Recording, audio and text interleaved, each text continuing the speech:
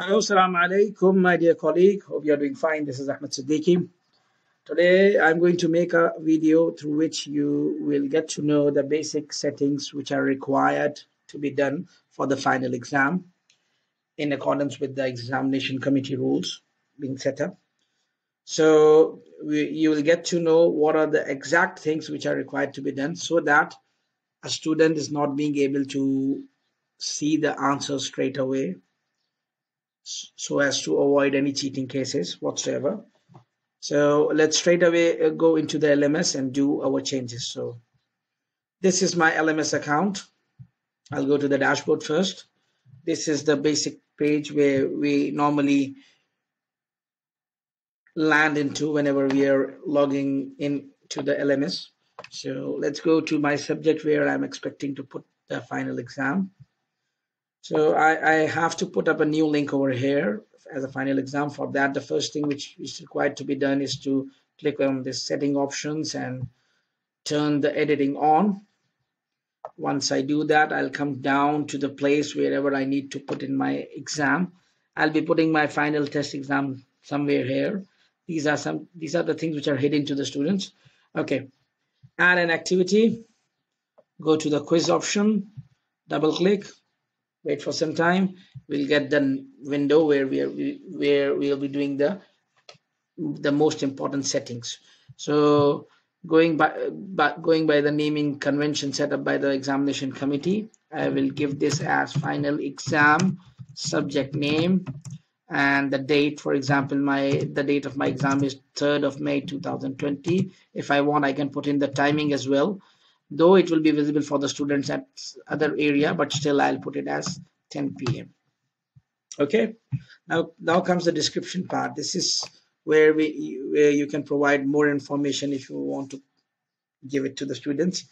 And the main thing to note is that you can record a video here as well if you want something really important which a student can see before the exam, any important instructions. You can give a voice note here as well. For example, I put in a voice note. I can see a starting record audio.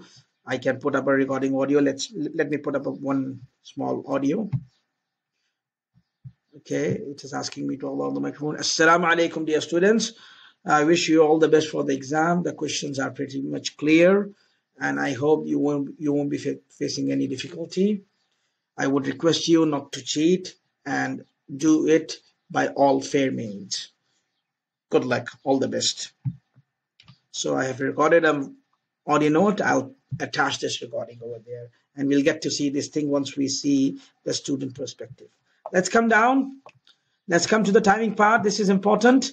You have to set up the date, open the quiz date. Right now it is disabled. If you need to do any changes, click on enable button and set up the date. Okay, for example, in my case it is on the 5th of May. I can select it over here, but as of now I'll put the date as today because we'll be checking the test as per the student perspective. So I'll just give it a time as maybe 7 o'clock. Let's put it as 7 o'clock of today because right now it is 6:46, 7 a.m. This exam will start. Okay, now comes the close the quiz part. This is something where we have to decide when the quiz is visible for the student. So for example, if in our case, if we have got an exam for 30 minutes, it's better to put in some extra minutes and decide. For example, if my exam is starting at 7 a.m., I'll presume that if a student comes up late or something, but still let's give it a buffer of around another 15 minutes like that. So let's keep it 7:45. Okay, 7:45 the quiz will be closed. Okay, we can give a further time limit, which is important. We'll give it the time limit. For example, in our case, if we are presuming that the exam is for 30 minutes, we'll do it like that. Okay, remaining things for the timing, leave it as it is. Now comes the important part, which is the grading part. Come to grade and come to this field, attempts allowed. This is very important. This is showing as unlimited. We have to change it as 1. You know, the problem is that if we don't do this thing, the student will be able to attempt the exam, submit the exam, and then again if he wants he can go back and do an attempt once again. So it will be as if a student has done an exam and then he has given the paper to the invigilator, and then again he's asking that I want to do it again. So this is something which we need to avoid. So let's avoid it by limiting the option to attempts allowed as 1. Now coming to the layout part, if you want every question to be appearing on a single page, leave it as it is. Let's do it like that. If you want more than 1 questions, 2 questions on a single page, 3 questions on a single page, you can do that. Okay, in my case I'll put it as every question on a single page. Okay, or otherwise we can do it like that. We can put in all the questions all together at a single page. It's up to us. It's now coming to the part of question behavior. Okay, as of now put it as it is. Now first come to the review part. Here this is important. We don't want the student to see anything as soon as he completes the exam or if he's attempting any question. So basically we have to remove everything from here. So this portion is looking disabled for me right now. So in order to make it enable, I'll just change this option to immediate feedback for some time, and just then I will be removing everything. This is important. Once I do that, I'll go back to deferred feedback once again. This is important. Now I'll remove everything from here as well.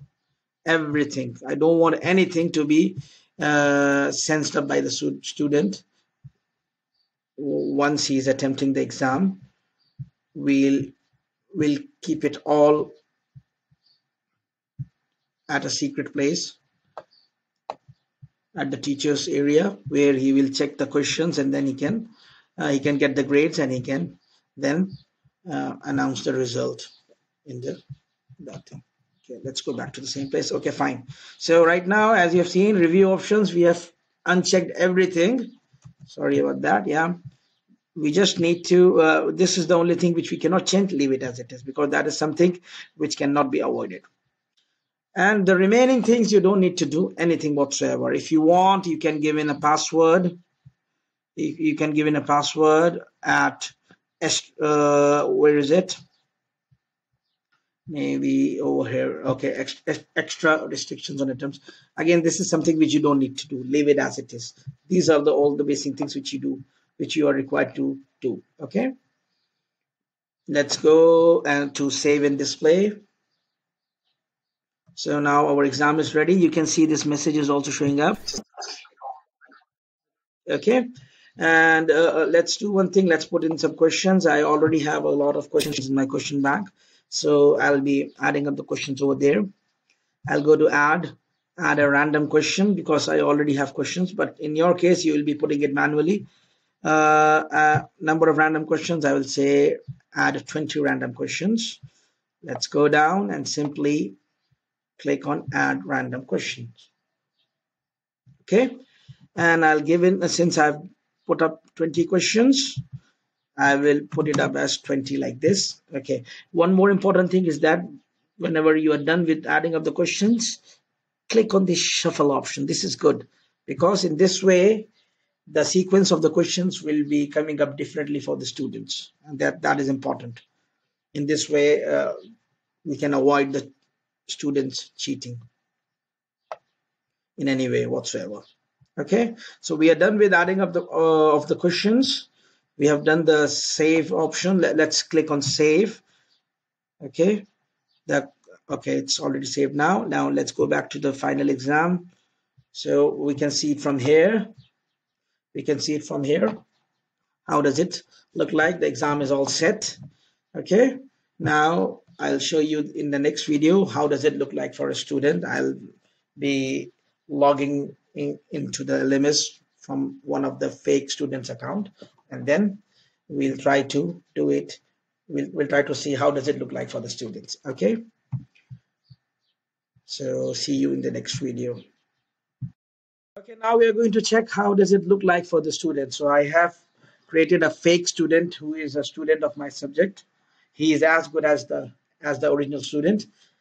I have logged in with the credentials of that student. So now, right now a student has logged into his LMS account. He can see the subject. He knows that he has got a final exam in biostatistics. So he'll go into the biostatistics area, and he can see that he has been instructed by the teacher. Maybe I can inform the students through WhatsApp. Go to the end of the page and you will see final exam. He can see it. He can clearly read the name of the final exam. So he is certain about it that that's his exam for today. Here he has got the audio note which I had recorded. It's over here. Okay. So he can listen to this audio note if he wants. The timing hadn't started for him. In order to start the timing, we have to press on this thing. If you see the time right now, it's 7:02. So I'm already, as a student, 2 minutes late. I'll start my quiz, attempt quiz now. Once I click on that button, I'll see a double confirming message, which is again asking me, are you ready for it? Are you ready for the quiz? It is also mentioning that the quiz has a time limit of 30 minutes. The time will count down from the moment you start your attempt, and you must submit it before it expires. I wanted to show you one thing here. It also shows that number of attempts allowed is 1. It's pretty much clear for the students. And since he'll be attempting the exam in Arabic, so he will be knowing everything. Everything will be visible for him in the language of Arabic. Okay, start attempt. So once I started the attempt, I can see the questions. Let's have a quick look. Here I've got the quiz navigation area. It's good that we have kept the navigation open because it is very much natural for the students that he might not be knowing one question. He will move to the other question. He can come back to one question in order to get the answer. So let's try attempting the question. Question number 1, since we kept the layout as one question per page, so only one question is visible. So I'm done with the first one. I'll move to the next one. I can move from next page or I can move from here, anywhere. Okay. As soon as I do that, I can see that an extra indication is there that the question is being attempted. So let's do the second question. Okay. And third question, for example, I don't know. I'll just go as it is. I'll go move to the fourth question. I'll click on the fourth one. As you can see, third is showing up as blank, which is a clear-cut indication that I haven't attempted it. Fifth question, we'll do it like this. I'm just blindly clicking on the answers. Let's try to finish off the exam in a record time. Okay. 8th question, 9th question, 10th, and then let's go to the 17th question, for example. Let's leave a few blank questions to see how does it appear for the student. 18th, okay, and then 19th. This is something, I mean, we can change the layout to make all of the questions appearing at a single page. That will help the student not waste the time and there won't be any connectivity issues. So this is something which we can think about it. Okay, fine. Right now we have got one question per page. I have come to the 20th question. Okay, I have clicked on that. I still have a few questions which I haven't done. I haven't given any answer. Never mind. I'll go to the finished attempt option. You should know that finished attempt is not like a game over. A student can still go back to the questions. So right now he can see a summary of attempt, whatever questions he has saved, whatever questions he hasn't answered. Okay, he can see that third is not being answered. He can see it from here in the right hand side in the quiz navigation panel. Okay, if I come down, I can see all the 20 questions, whatever questions I have saved, it's showing up. And again, I've got an option. I can see the time is clicking. I still have 27 minutes. I can return to attempt from here, either from here, or I can directly return from here and I can finish off my questions. Okay, so I'll do this one. Third is finished. I'll go to 11th. I'll click on 11th, one of the answers, and then I'll go to the 12th question. I'll click on false over here. 16th, done. Okay, and this one is also done. Since we don't have any negative marking, so the student will be attempting all of the questions. Right now, all of the questions are black for me. I'll click on next page. Okay, right now, this shows that I have done everything whatsoever in the exam.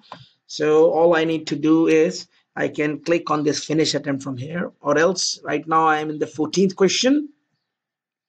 Okay, and if I press on next page, it will go to 15th, then 16th, and so on and so forth. So I'll go to the finish attempt over here. Okay, and then I'm pretty much sure that I'm done with my exam. Okay, so I'll just submit all and finish. Okay, once I do that, I'll be getting a double confirmation message that once you submit, you will no longer be able to change your answers for this attempt. So, okay, I'll say, okay, fine, I'm ready with that. If I'm not ready, I'll press on cancel. But right now I'm ready to submit it. So I'm going to give my paper to the invigilator in a way. So I have clicked on submit all. Okay, okay, fine. Right now, see, once he is submitting, he cannot see anything whatsoever. He can't even see the questions which he has attempted, whatever answers he has given.